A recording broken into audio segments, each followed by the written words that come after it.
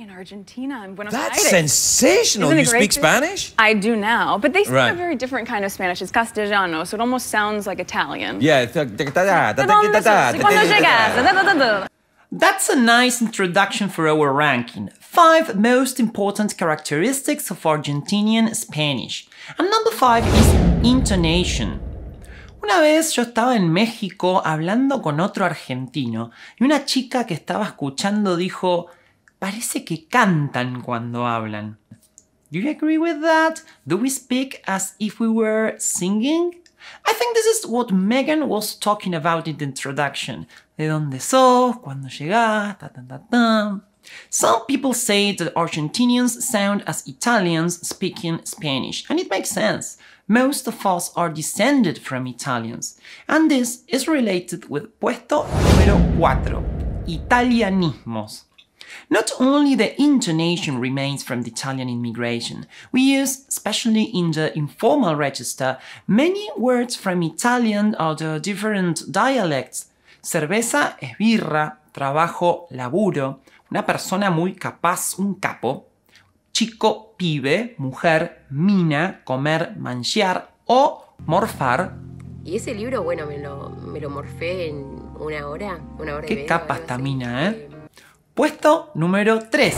Che, boludo. These 2 words are really characteristic of Argentina. You can use it together or not.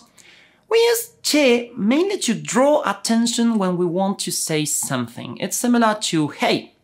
Che, ¿vamos a tomar una birra después del laburo? We also use it to show surprise or amazement. Qué buena que está esta birra, che. This word seems to be much older than the massive Italian immigration, but its origin is not clear, maybe Mapuche or Guarani.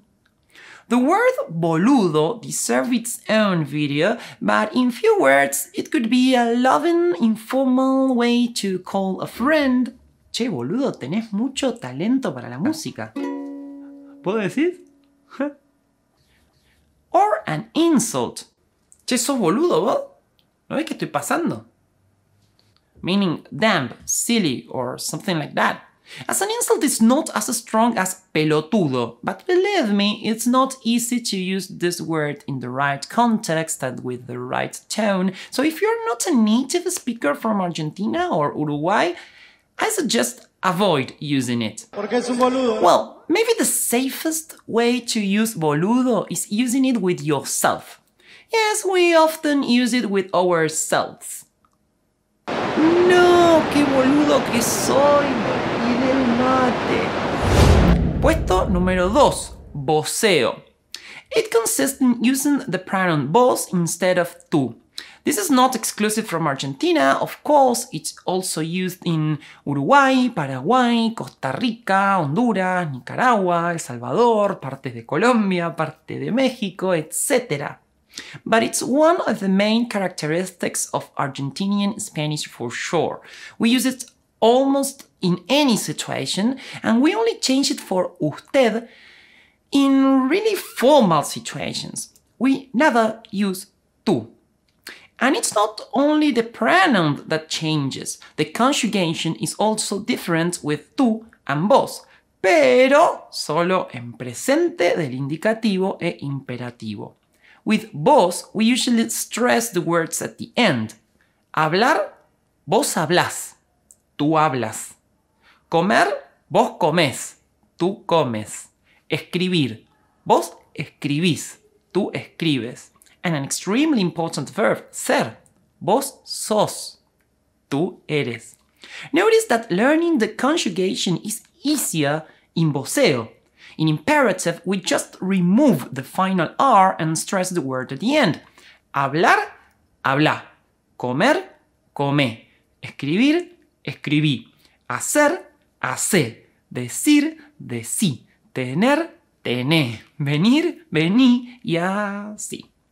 With tú, it could be habla, come, escribe, haz, di, ten, ven.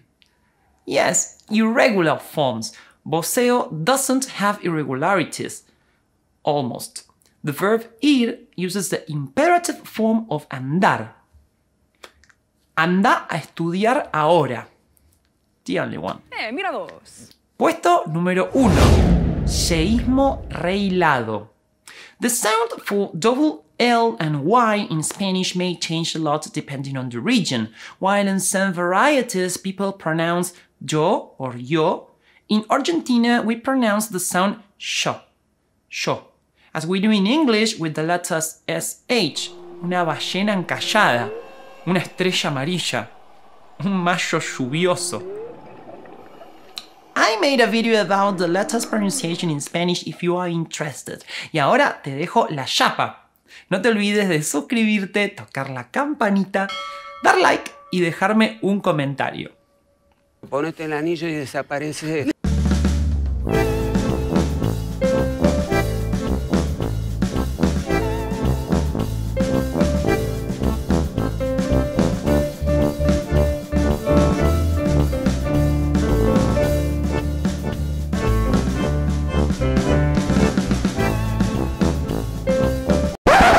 ¿Pollo de vuelta? Nah, boludo.